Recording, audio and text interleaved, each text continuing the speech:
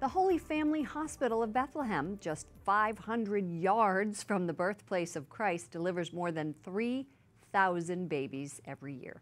The Catholic Teaching Hospital provides health care for women and children and without regard to their religion, nationality, or ability to pay.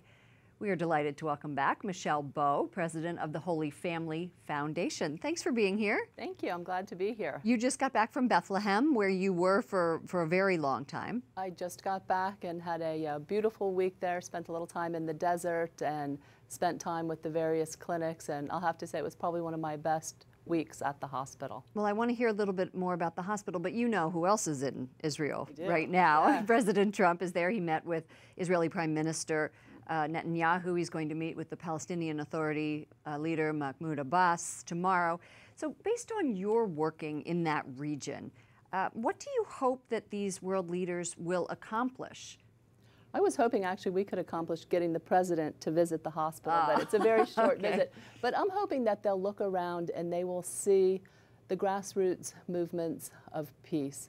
Peace through medicine, peace through music, peace among neighbors, and just to take heart from the peace that really is coming up in a groundswell that the national leaders need to address, while the people in the neighborhoods are already bringing it to life. Let's take a look at the map of the region that we have put together. There has been conflict here for so long. There's Bethlehem right there where your hospital is. You have the Palestinian territories of the West Bank and Gaza Strip. But your Holy Family Hospital, as you're calling this beacon of peace, doesn't have any religious exceptions. Tell us about the story about the one Muslim family that donated a relic to the hospital. It was amazing. I walked into the NICU, and there's normally a large crucifix on the opposite wall, and I was surprised to see it wasn't there, but in its place was a gorgeous icon of the Holy Family.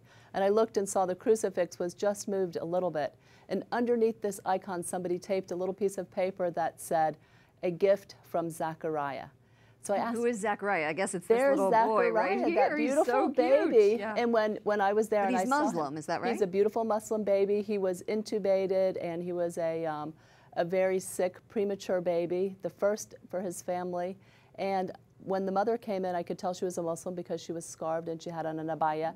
And I asked her, well, why did you buy this beautiful icon for us? I said, why didn't you wait till he left? It would be a thank you gift. She said, it's not a thank you gift.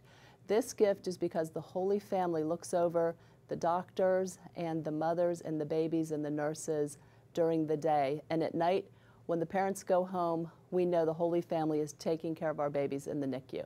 Oh, how beautiful is my heart. that? How wonderful. It was the best. It just was so wonderful. And so it seems like it is a cauldron of peace in that hospital. Well, thank you so much for coming in, for all of the work you do on behalf of the Holy Family Foundation. Michele Bowe, president of the foundation. Thank you.